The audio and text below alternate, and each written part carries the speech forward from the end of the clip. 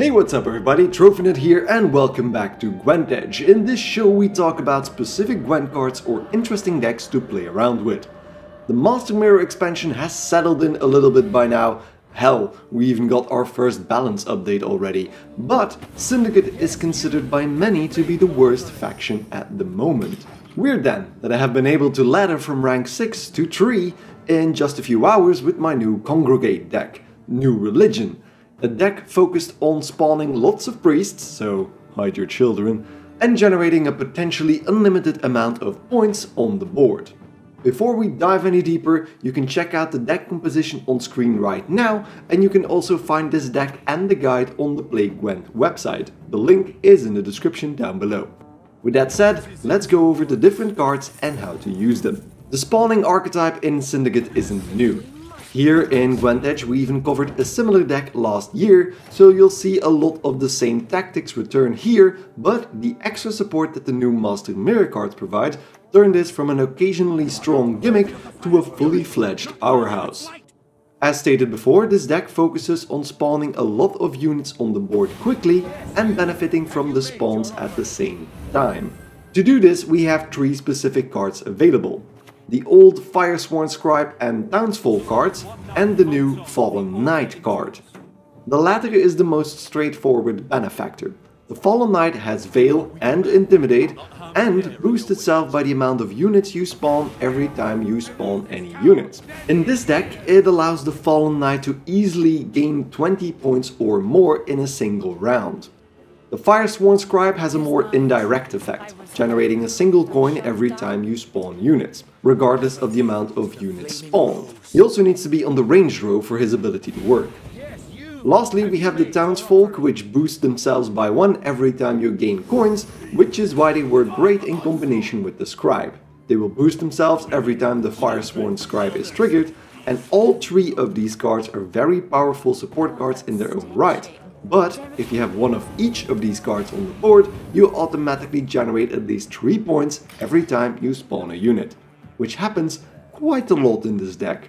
Which brings us right to our spawning engines. This deck includes multiple ways to continuously spawn Firesworn Zealots or the new Flaming Rose Footman on the board. The Eternal Fire Disciple, for example, allows you to spawn a Zealot once every turn for 2 coins, and is your basic bronze spawn engine. Congregation allows you to spawn 2 or 3 Zealots on a row at once, depending on whether there was already a Firesworn unit on that row.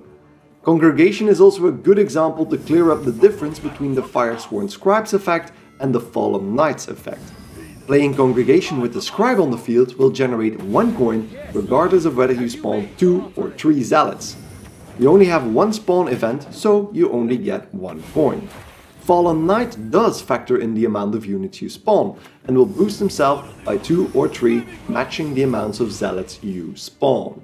The new Cleric of the Flaming Rose card can also spawn a single Zealot for 2 coins when played, but also has the ability to transform Zealots into base, 3 power, 1 armor Flaming Rose Footmen for a single coin, possibly boosting them by 2 in the process if they were already damaged to 1 power. Lieutenant von Herst has the same ability and will also automatically spawn a Zealot on his row for free at the end of your turn if you have 5 coins stored.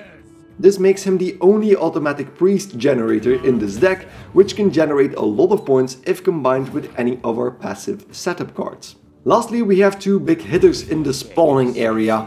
Grand Inquisitor Helvete gives you 4 coins when played and also allows you to spawn Zealots for 2 coins each. Compared to the Disciple, however, he does not have a cooldown and can therefore keep spawning Zealots as long as you have space on the row and can afford it.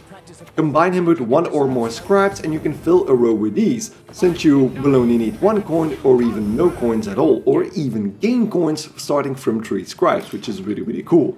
Filling a row is of course a problem, but it can be remedied by another new card. More on that in a minute. Finally, we have Igor the Hook. Igor can spawn a copy of a bronze ally on his row for 5 coins or 5 of his power once per turn.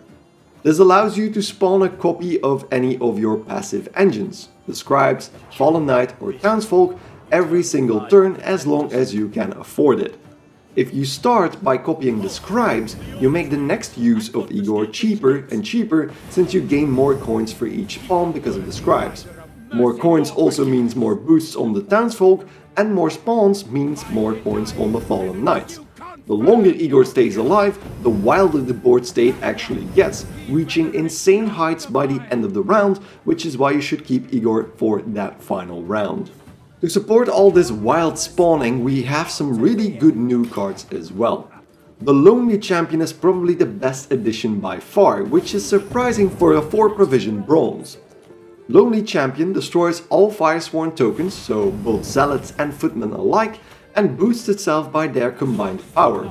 He also has immunity, so cannot be targeted directly.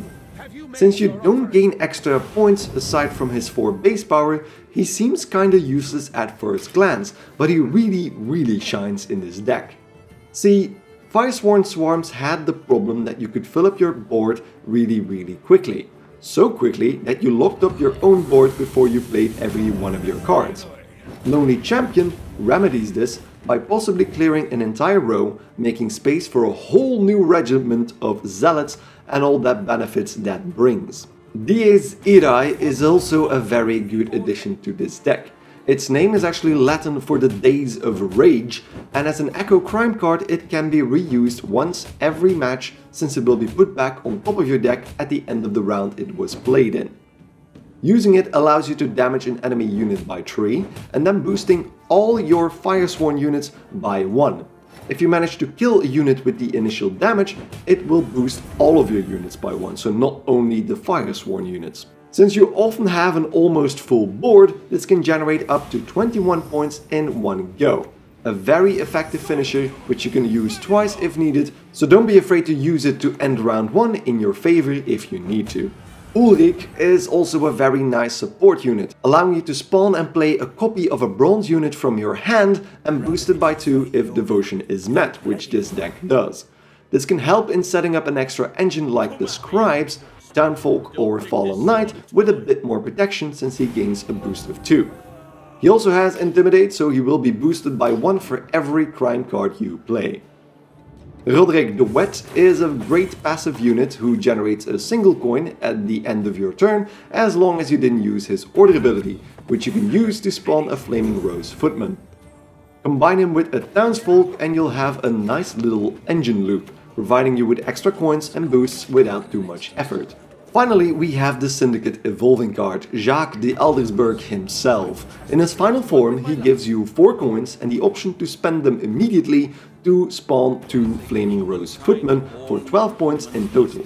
The coins and spawns can both trigger your engine cards, so that can ramp up even quicker depending on your board state. On top of that, he has Veil and will boost himself by 1 every time you play a Firesworn card, crimes included. He's a very strong card who gains the most potential if you play him right after your setup cards, so you benefit from both the spawns and the Firesworn cards you play later. Offensively, this deck is pretty limited however. Aside from the 3 damage from Dies Irae, you have Tavern Brawl, which can be used to force 2 adjacent enemy units to duel, potentially taking out a higher powered unit, and Tin Boy on the other hand can be used to counter opposing swarms by damaging all units on a row by 2, or all enemy units at all if you have 8 coins left to spend. Definitely still a very strong finisher against certain opponents, but you need to remember to spend those 8 coins elsewhere if your opponent hasn't filled both rows enough. Tin Boy wouldn't be worth it otherwise. So with all of that, let's look at an example match to get a feel for how to play this deck. We'll not just take any opponent. Today, in today's example match, we face a monsters deck with Fruits of Isgit and the new Ethereal card, basically making this an archetype mirror since they will also try to swarm the board. Ethereal is very strong at the moment, so I feel like this is a good example to use. Mulligan wise, I always try to keep as many golds in my hand, of course, also at least 1 way to continuously spawn units and 1 of each setup card if possible, so that's either Townsfolk, Fallen Knight and the Firesworn Scribe. In the first round we get 2 out of the 3, but also get Roderick, who is really strong in combination with the Townsfolk. Monsters like to go big, so we start strong as well with Ulrich and a Fallen Knight. Our opponent goes for the obvious Strive play, so we try to plan ahead. Roderick goes up next who starts generating coins in the background. We follow up with the townsfolk, who now continuously boost themselves because of the coins from Roderick. Our next few plays are pretty straightforward. We have 2 congregations, and both Ulrich and the Fallen Knight have Intimidate. Aside from spawning 2 zealots each time, they also generate 5 points in total on these cards for 11 points per congregation played. Not bad for 4 provisions. Our opponent keeps playing big units, however, so even with the 12 points from Procession of Penance, we only barely are able to keep up. At this point, I decide to push, however. We still have some pretty strong cards, so I feel like we can take the round on red coin, which would be very, very nice. We spawned Roderick's Flaming Rose Footman and played Dies Irae for a nice 15 points. Next up is our opponent's Wyvern, which we promptly take out with Tavern Brawl, also damaging the beast next to it pretty severely for 18 damage in total and 2 more points on Ulrich and the Fallen Knight. Our opponent still doesn't back down, but underplays, allowing me to pass into card advantage. Round 2 goes by fast. I look for a simple card to play that also provides me with some coins that might carry over into round 3, which we find in the Eternal Fire Disciple, giving us an extra 2 coins. We also draw Jacques here, who will come in handy in round 3. Round 3 itself is also very generous, providing us with a Scribe, Excommunication, which is great to pull an extra card, and Grand Inquisitor Helvide, our big boy priest generator. I'd say we're good to go. Setup is similar to round 1. We play the Fallen Knight and the Firesworn Scribe, while our opponent expectedly plays the Ethereal, pulling it with Oneromancy. Our opponent will try to focus on their swarm while we work on ours, which we promptly do by spawning 2 zealots with our leader ability, generating extra points on the Fallen Knight for each and 2 coins because of the Scribe. Next up is Jacques, spawning 2 more units and just as many points and coins, while our opponent plays the Haunt scenario, indicating that we probably won't be expecting much removal, ideal for our current play. We get pretty unlucky with Excommunication, which we use to draw the Cleric, giving us at least the ability to turn zealots into footmen if we need to. After some serious Death Wish setup from our opponent, we play Big Boy Helvide and fill up his row with zealots up to 7 units, transforming a few of them as we see fit.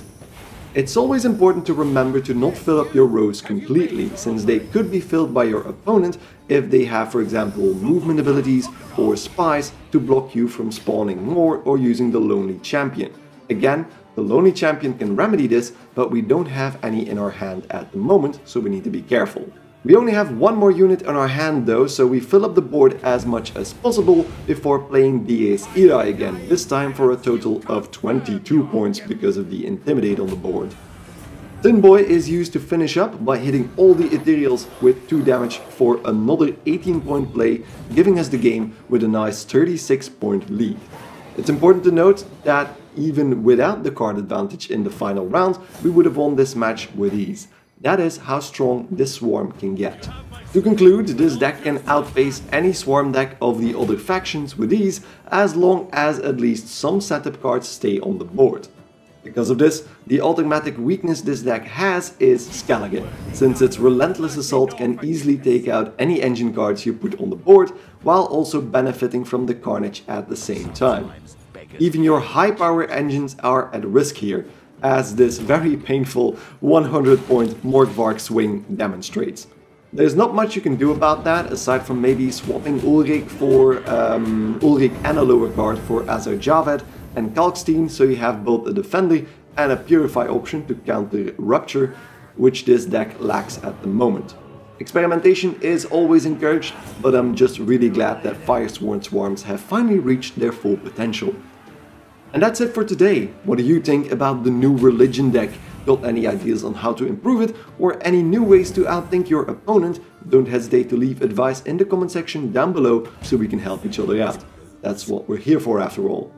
If you're aching for more, I have several older deck guides that are still valid, such as the Squirtle Movement deck and a Blaze of Glory Skellige deck. And if you're looking for something a little bit different, you can check out my Art, Secret and Gwent videos, or any of my broader analysis videos like the one I just recently did on the Master Mirror expansion. Any feedback on any of these videos is greatly appreciated, so Check me out on Twitter if you want to talk, that's at TrophyNut, so TROVNUT. And if you enjoyed this video, why not give it a like?